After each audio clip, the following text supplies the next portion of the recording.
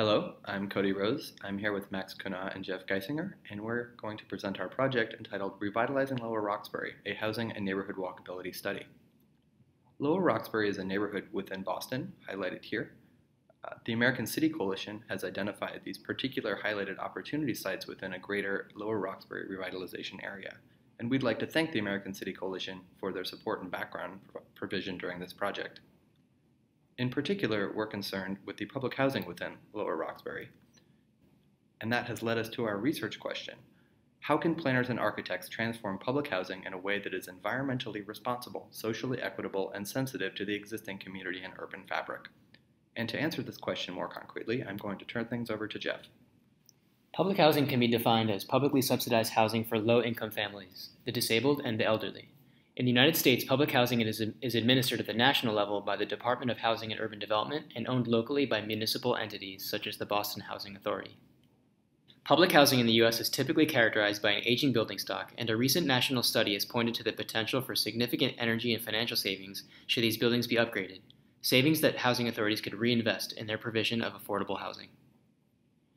In order to provide context for our study, let's first look at some examples of how public housing has been transformed in Boston. In the 1980s, before redevelopment became a national trend, the Boston Housing Authority worked with local communities to improve living conditions for 3 of its post-war public housing projects. The Commonwealth development was a successful example from this period, in which the Housing Authority rehabilitated existing buildings and upgraded common spaces with minimal demolition.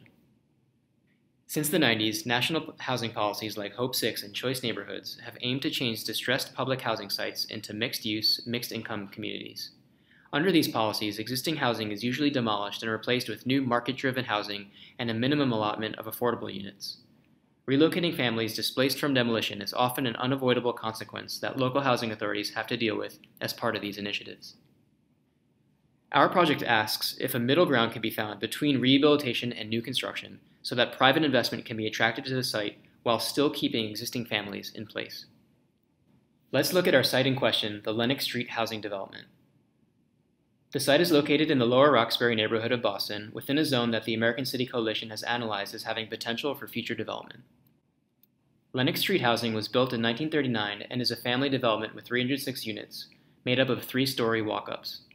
The Boston Housing Authority has recently conducted some energy upgrades to the buildings, such as adding roof insulation and installing more energy-efficient plumbing fixtures, but many components remain antiquated, such as the old inefficient heating system and original masonry walls that lack insulation. Here is an aerial view of the housing development showing the site's continuous superblock and repetitive building configuration.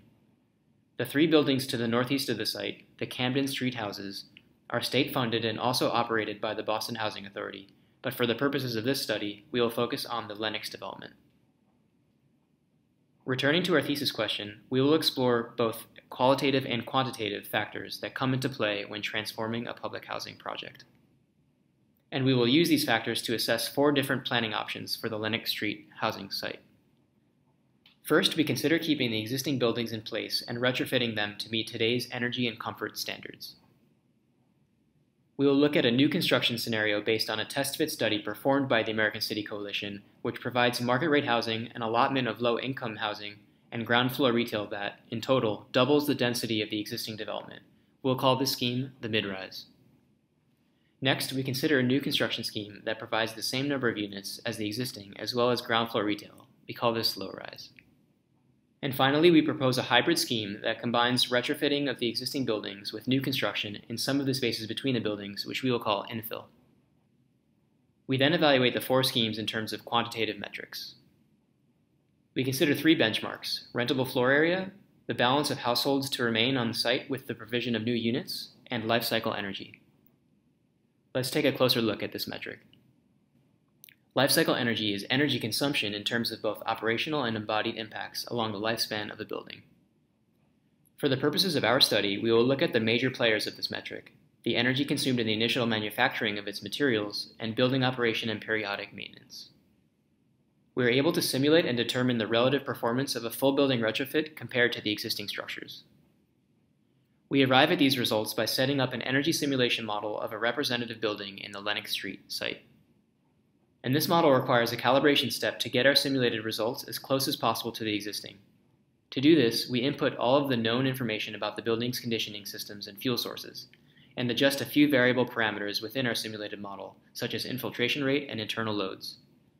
As this monthly energy consumption bar graph shows, we arrive at a calibrated simulation for our typical existing building that reasonably matches the simulated energy use with the meter data we received from the Boston Housing Authority.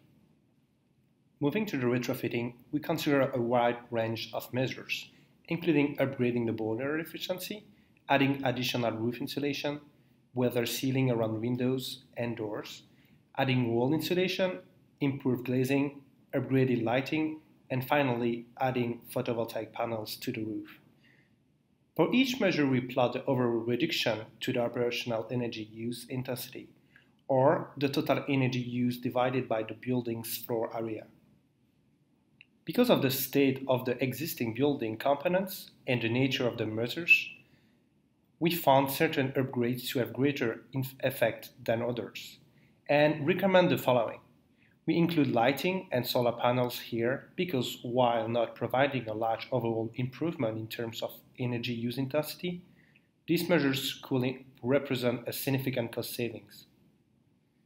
Looking a bit more closely at the wall insulation upgrades, we recommend adding a couple of inches of spray polyurethane foam to the inside face of the existing masonry walls, so as to preserve the character of the exterior brick while still providing added thermal resistance and air tightness to the envelope.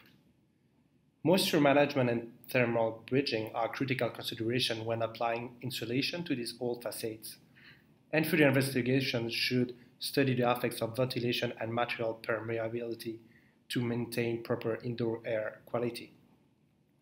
When we plot the energy intensity of the retrofitting scheme against the existing over a 50-year life cycle, we see that the comprehensive retrofit measures reduce its consumption by more than half. Now let's compare the simulated results of the remaining planning schemes. We notice that while among the 4 schemes there are some minor differences in terms of performance, for example, the mid-rise scheme has the highest initial embodied energy but lowest operational energy. All of the planning options represent a major performance improvement over the existing. Therefore, we shift our attention to the other metrics, having more to do with real estate potential. The infill scheme, while performing relatively the same as the others in terms of energy, is the only one that has the capacity to both preserve the existing community without displacement and also provide new residential and commercial development. So we take a closer look at how to develop this scheme qualitatively to achieve our goals of sustainable public housing transformation. Here's a site plan of the infill scheme. First, we reinforce the street edge between the buildings and activate the sidewalks to create more eyes on the street.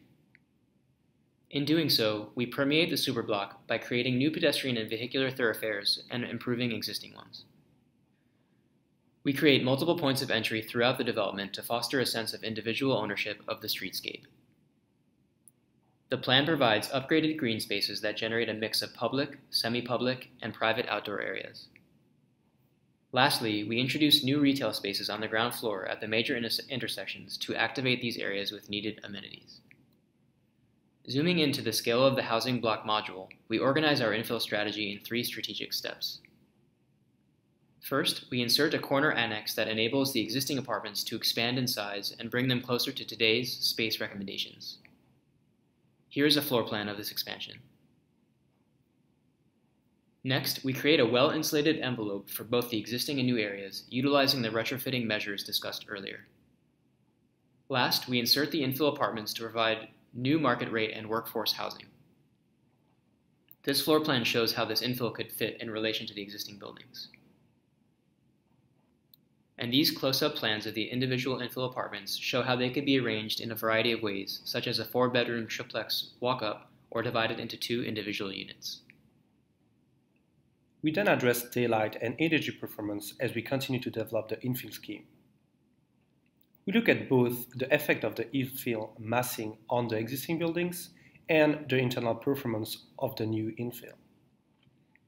This study maps the direct hours of solar radiation falling on the existing housing in winter and in summer. As we introduce the infill massing, we begin to see its overshadowing effect on adjacent surfaces. We study the effect of a 2, 3, and 4-story infill volume. We continue with the 3-story scheme as it strikes a balance in terms of permitting solar access for adjacent existing apartments and number of units provided. These initial overshadowing studies could be subsequently developed with more varied geometry and time ranges to further inform the infill design. We then look at how changing the window-to-wall ratio of the infill facades affects the daylight and energy performance of new apartments. Here, we consider the trade-offs between our operational energy use intensity and daylight autonomy, or the percentage of the floor area that exceeds an acceptable natural light level for at least half of the occupied time. We studied the effect of changing the windows from 20% of the facade area to 30% to 40%, and ultimately choose 30% as the initial desired balance between energy and daylight. We then take these performance guidelines and propose an architectural character for the infill that relates to the surrounding urban fabric. We propose a design that matches the scale and texture of the neighborhood and reinforces the notion of a cohesive community between new and existing. Summing up, we compile our analysis into a series of recommendations that serve as a basis for future designs in the neighborhood. We will now expand the scope of our investigation to walkability within the entire Lower Roxbury revitalization area. We want to make sure that new residents in the Lennox site will have destinations to travel to, because people do not just move into buildings, they move into neighborhoods. Here is the entire Lower Revitalization site, with some geographic landmarks pointed out. To the north is the Symphony neighborhood, to the northeast, Boston's South End, and to the west is Roxbury Crossing. The Orange Line and Silver Line travel through the neighborhood, providing good public transit access. We will be looking at walkability in specific, and the departure point for our analysis is the 2011 methodology of the walk score metric. This methodology generates simple shortest path trips from homes to plausible commercial destinations. It then scores these trips based on their distance, aggregates multiple trips to common amenity types, and then aggregates all of the trips from a residence to all of the plausible amenities within the area. We will only be looking at the first three factors and analyzing each amenity type, such as grocery stores or restaurants, individually. We will not be aggregating them into a common unified score. To provide a demonstration of our metric, we will look particularly at grocery stores, an important amenity within a neighborhood, and one that provides a good deal of its walkability. This image shows current grocery store access within Lower Roxbury. In the center, you can see the highlighted Lennox site. The only grocery store close to the neighborhood is a Whole Foods Market in Symphony, outside the boundary of the neighborhood. While homes in the north part of the neighborhood have reasonably good access to this site, other homes do not, and they are indicated with red as opposed to the green.